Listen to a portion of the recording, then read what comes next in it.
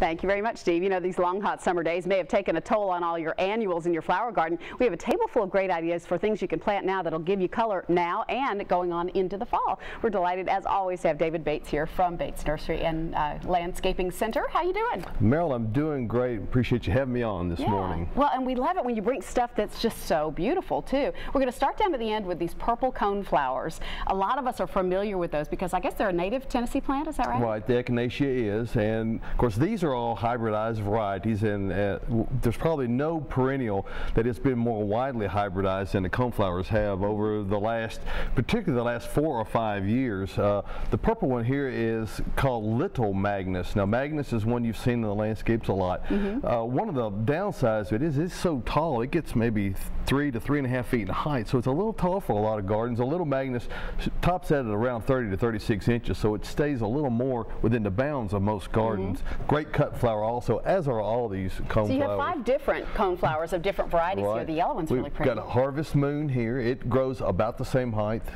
24 to 30 inches. You've got this little double pink delight here in the front. You see it has the little double flowers on it that give you that little frilly look. That's very compact too. Very compact, and those will only get to about 15 to 18 inches in height. We've got meringue next. They do a lot of food names with many of these for whatever reason. I don't know. I have no temptation to eat that, but I guess you could. So that's meringue. This one's milkshake? This is milkshake. And there again, I guess it's got a little caramel on top. I don't know why they call it milkshake. So these are all perennials. They'll bloom throughout the summer. Yes. Okay, and then on into fall as the weather gets cooler? All into fall, right. And the good thing about them is that if you've got sun, these are all going to be great choices. If you've got shade gardens, you need to be looking in other directions. One of the real downfalls of shade gardening is that you just got to have sunlight to be able to get flowers on them. Yeah. All right, these are both beautiful, both the foliage and the flowers. And sedums are great. They're great in the ground. They're also great in planters as they're very winter hardy. Vera Jameson's in the front. If you're looking for something that has colorful foliage and stays a bit lower, it will only get maybe about a foot to 15 inches in height. Autumn Joy sedum in the back here will get on up a bit more, a couple of feet, also that wide. I love this phlox, particularly because it's right near my nose and it smells so good. That is a volcano purple, and it's what they call a white eye. It does, if you look closer, you can see it has a little tinge or ring of white around the inside of the bloom there. So it's and this particular variety has been shown to be quite mildew resistant.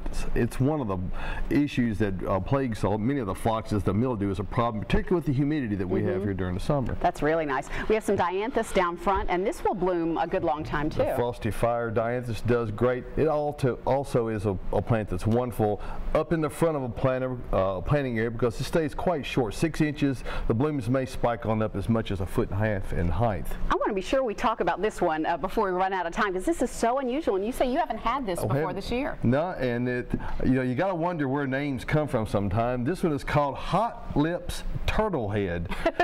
And they must have thought long and hard about that one. I'm not sure how that they derived that name exactly, but it has a beautiful flower spike on it, and it too has good mildew resistance and nice foliage to give you a great background against those spiked flowers. That's nice. I love this lantana down front too because it's not an annual. I always thought they were just annuals. This is perennial. Right. Yet that is a perennial lantana. It will do well down to 0 degrees. That is Chapel Hill. The good thing about it, Miss Huff is another type that has a variety of colors on the foliage. It gets really large. This one, however, stays fairly low, about 2 feet high, 2 to 3 feet wide. All right, I got to ask you how things are going over at Bates, because I know you guys were really impacted by the flood. Yeah, we were not the exception. We had a big time flood over there, and so we are getting through it. It has been a pretty big cleanup effort. We were shut down for about a week. So and you lost a ton of inventory. We had a lot of things that I guess they went to Ashland City, as best I can figure. They went. Somebody's got beautiful flowers downriver, right? Yeah. Oh man, well, congratulations for getting back up on your feet, and you know, we always want to support businesses that need a little help.